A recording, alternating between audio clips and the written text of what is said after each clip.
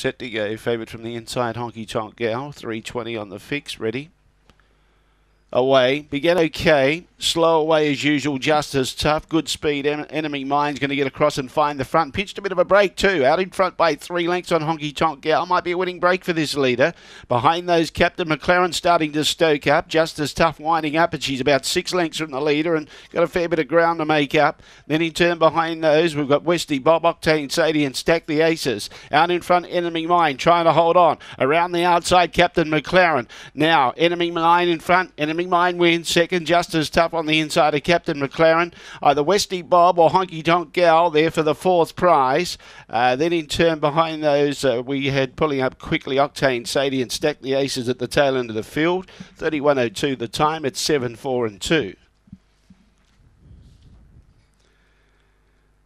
7, 4, 2 and 1 the judges' numbers.